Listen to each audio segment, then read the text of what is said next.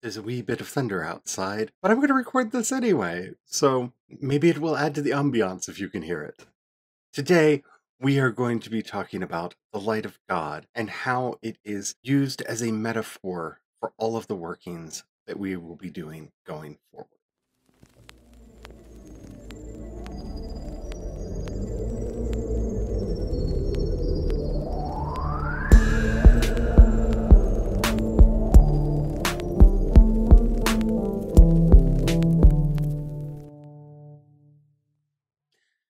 Hello, and welcome to my channel. My name is Charlie. I am a non-binary sci-fi fantasy writer, and I've been practicing Christian spirituality for over 20 years. So today we're going to be talking about the light of God. This is something that gets used a lot. It's a very common metaphor in religious speech. We see it in prayers, poetry, devotionals. It's a phrase that's peppered throughout scripture, throughout the mystical writings. But today we're going to talk about the mechanics of it and how to conceive of this so that you will be able to start understanding the workings that we are going to be doing when we begin casting circles and praying and doing ritual work. So the light of God has three major elements that we need to discuss in order for you to get a good understanding of how all of this works. So there are two ways that we can talk about this. There's the functional way and there's the more metaphorical way, and the two will often be used interchangeably. So when we talk about the light of God, we talk about the light itself, we talk about its flow, and we talk about its influence. In Hebrew, we would refer to this as the Or, the Shifa, and the Hashpoah. I tend to not use as many Hebrew words when I'm talking about this, just to keep things simple and clear. I just wanted to say those so that you had some familiarity with them should you hear them in other people's discussions on this topic. So the light of God is the light itself that flows into the world. So the light shines. It flows into the world either through a conduit or channel or simply radiates into the realm that we exist in. It will pass through the worlds, which we'll talk about in a future video. But for now, just understand you have the light, the flow, and the influence is what happens when the light interacts with the Zel Shaddai, the shadow of God, the world that we inhabit. For more on the Zel Shaddai, see my previous video on that topic. So anytime we're discussing the light, it's also helpful for us to see it in its three parts. That would be the Ma'or, the luminary, the Or, the light itself, and the Kli, the vessel that it will flow into. So to use prayer, for example, God is the light, God is the luminary, the blessings of God are the light, and the person who is praying is the vessel. So the luminary shines the light into the vessel. This basic methodology for understanding things can be used in a lot of different contexts. So if we are doing work with a saint or an angel or another spirit, then in this context, the spirit is the luminary, the influence from them is the light, and we or the thing that we are having blessed is the vessel. So if we are blessing a stone, if we are blessing water, if we're blessing a brew of some kind, if we're blessing wine and bread, if we're blessing candles, whatever the blessing is going into, that is the vessel. Now, when we're thinking about saints, angels, and other spirits, they do not have power on their own. They, like us, are part of the Zel Shaddai, the shadow of God. So it is possible for us to see them as an intermediary vessel. So again, God is the luminary, whose light shines into the vessel of the saint, spirit, or angel, and that vessel becomes the secondary luminary who shines the light into the vessel of the work that we are doing. We can see this for the Sephiroth themselves.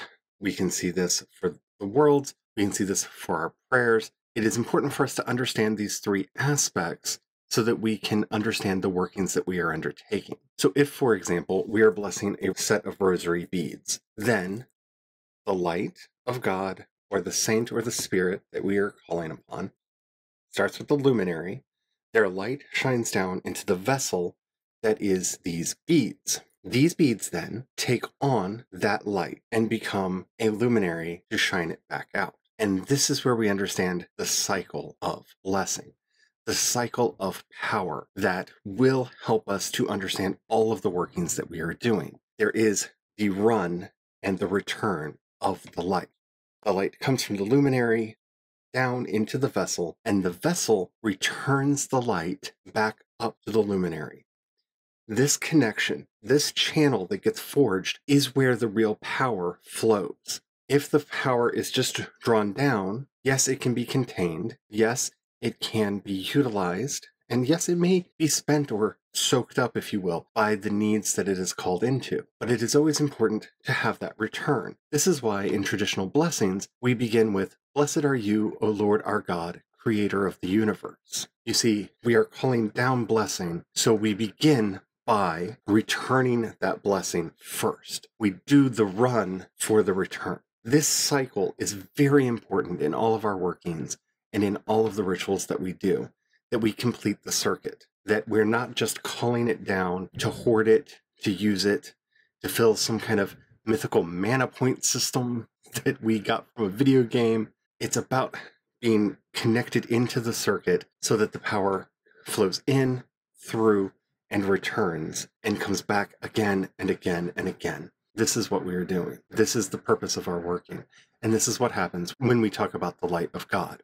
So you'll also hear us sometimes talk about the two types of light. So sometimes you'll hear us talk about the outer light and the inner light, or the surrounding light and the filling light. Now, the difference here that we are discussing is where the light is in the previous cycle. The outer light is in the luminary. And if we want to get very deep into the mystical language here, the outer light, the surrounding light, shines in from the Ein Sof Ur, the outer edges of the divine that surrounds the Zel Shaddai, that surrounds the world and cradles it in its arms.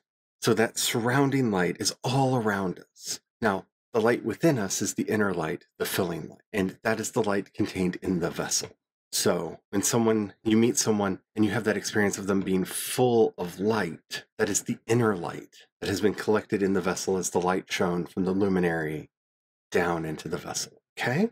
Now, I'm not going to spend too much time talking about the Nazazat in this video, the divine sparks that we, in our practice, seek out and attempt to restore to their place for the Tikkun Olam, for the restoration of the world. That's a topic all on its own for a later video, but it works much the same way. In the beginning, at the shattering of the vessels, when all of the pieces of the primordial Sephiroth fell down into the world, the light was trapped in the vessels. The light was contained in the vessels that fell down to earth and are scattered all amongst us. And finding those Nazazat, finding those lights, those divine sparks, those holy sparks, and raising them back up to their place is a big part of our divine work. And it works much the same way. When we encounter a fallen spark, we see it as it is, a vessel containing the light that has separated itself from the run and return that it should participate in. And it is our job to open it up so that it may flow again. I hope that these videos are making sense. Mysticism is a very difficult topic to discuss because, well, it is by its nature esoteric. So hopefully these metaphors, these analogies are helping you to understand what it is that we are doing and how we will be going forward with this. It will at least give you a firm grounding in the language that I'm going to be using so that you can understand what I'm talking about in future videos. Thank you so much for your time. If you have any questions, please add them down to the comments. I would love to answer them and help you get a better grasp of the path. Also, don't forget to like and subscribe to this video and channel. It really helps me out a lot. And until next time, may the light of God shine upon you and the Shekhinah ever enfold you in her wings, that she might guide and guard you all the days of your life. Amen.